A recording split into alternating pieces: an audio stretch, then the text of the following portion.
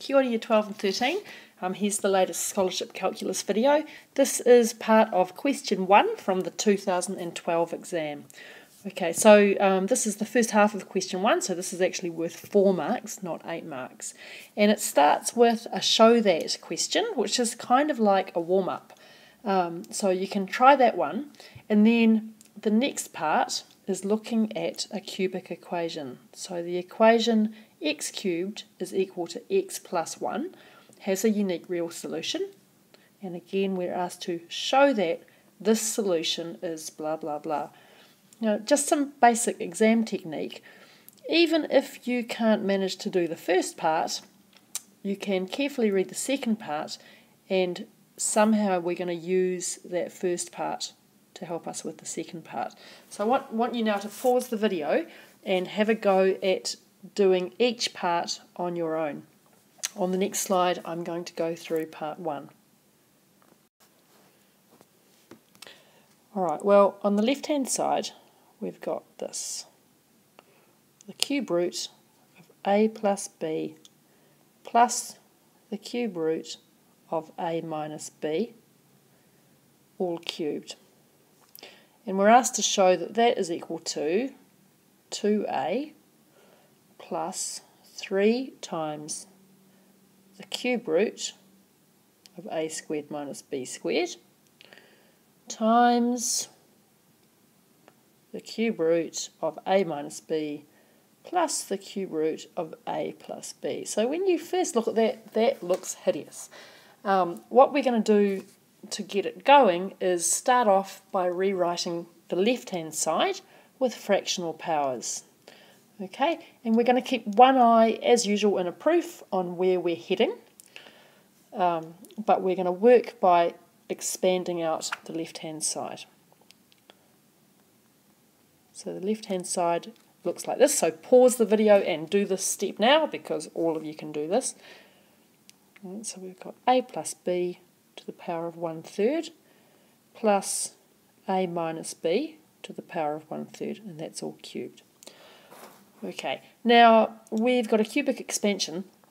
We can do that by writing out the 3 brackets, which is going to work, but it's going to be a bit messy.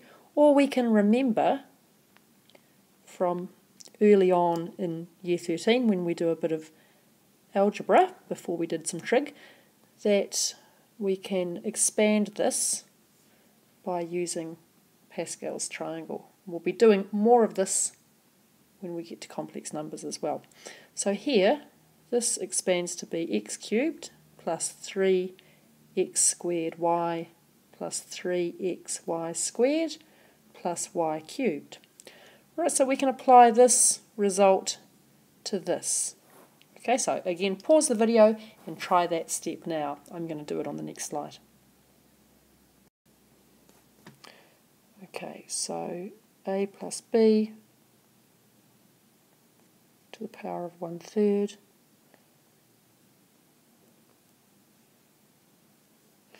this is going to equal, well, we're going to have a plus b to the power of 1/3 cubed, right, plus 3 times the first term, a plus b to the 1/3 squared, times a minus b, plus 3 times the first term to the power of 1. Whoops, I've done something, I've missed something here. That's to the power of 1/3. Okay, so that's how that should be. A minus b to the 1/3 squared plus a minus b to the 1/3 cubed. Right, now just a couple of things for when you've written this down. I've written it out in minute detail in case anyone's having trouble seeing that expansion, right? But obviously when you're writing it out, you don't need to put in that this one is to the power of 1. And you don't need to put in that this one is to the power of 1 either. It's just so that you get into seeing the pattern that we're using to expand. Okay, so we've got all of that. Now that's going to simplify down quite nicely. Really, it is. So this first term works out to be a plus b to the power of 1, right, because we just multiply those powers. The next one we can rewrite like this. 3 times a plus b to the 1/3, a plus b to the 1/3, a minus b to the 1/3. And the same idea with the next one. We get 3 times a plus b to the power of 1/3,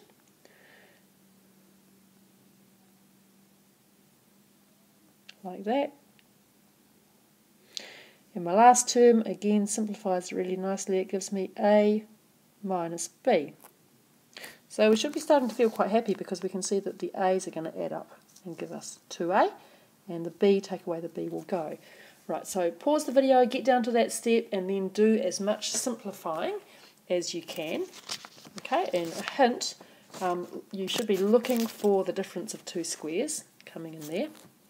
Right, so I'll keep going on the next slide.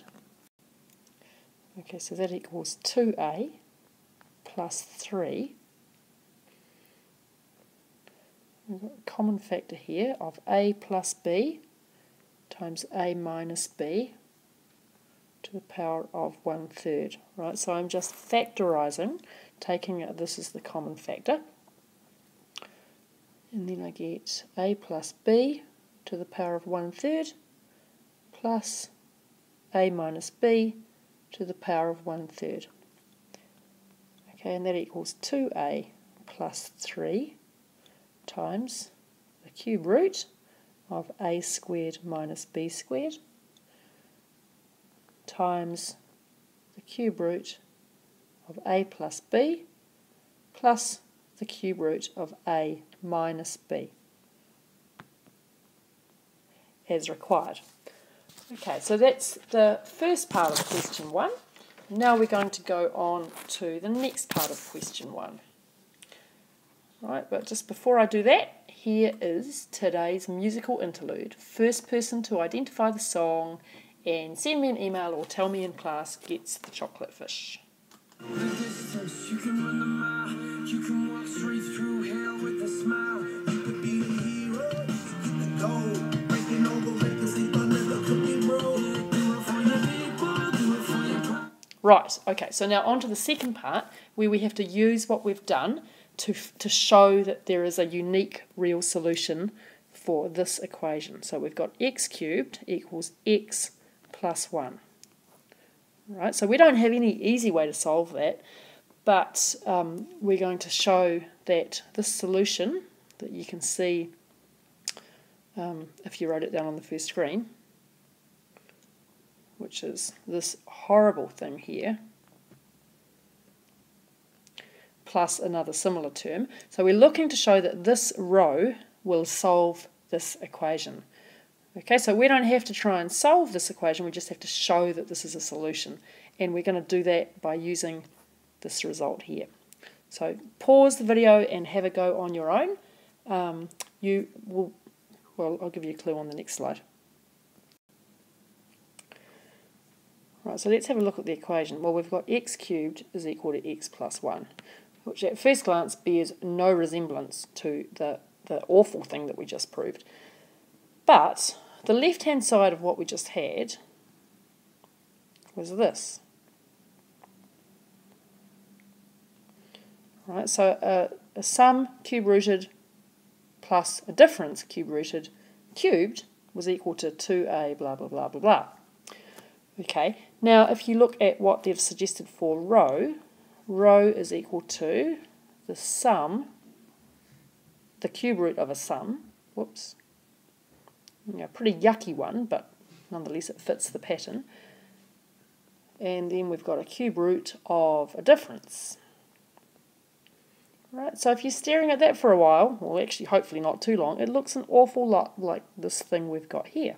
So let's have a go at figuring out what A might be. Well, A looks like it's going to be a half, and B looks like it's going to be, 1/6 root 23 over 3. So it's pretty cool that this very weird solution is going to turn out to be the exact real solution to our cubic. Now, if we look at the first result, we can see we're going to need to use both a squared and b squared, so we might as well go ahead and work those out now. So b squared will be 1 over 36 times 23 over 3, which is 23 over 108. Very strange. Right, now that you've got that far, pause the video and now see if you can keep going, working now with the right-hand side of that equation.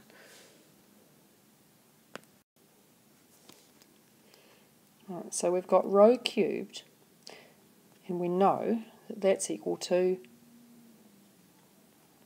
this left-hand side, 2a plus 3 times the cube root of a squared minus b squared times the next bit there. Alright, so we know that because we did that in part 1. So now we're just going to substitute in, and we get 2 times 1/2 plus 3 times the cube root of a squared, 1/4, minus b squared, 23 over 108, times the cube root of 1/2 minus 1/6, that, yuck, plus the cube root of 1/2 plus 1/6, root 23 over 3. Okay, and we've got to be hoping that we get this to end up looking like this. Right, so that's our goal, because we're trying to show that rho is a solution to x cubed equals x plus 1. So we need to now simplify what we've got here. So we get rho cubed is equal to 1 plus 3 times the cube root of 1/4 minus 23 over 108.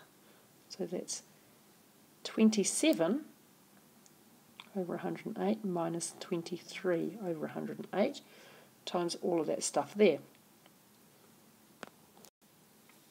So we're down to rho cubed is equal to 1 plus the cube root of 4 over 108 times all of that. Sorry, I've missed a 3 out in that last one. It's 1 plus 3 times the cube root. 1 plus 3 times, now the cube root of 4 over 108, and I'm doing this really slowly, so I know some of you are not going to immediately spot that, right? But 4 over 108 is 1 over 27. Right, and you should have your eyes open for this and this simplifying to give you 1, and that's what happens here. So it's 1 plus 3 times 1/3 times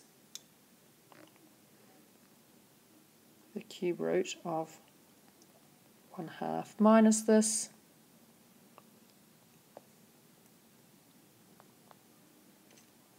plus, okay, so 1/2 plus 1/6 root 23 over 3.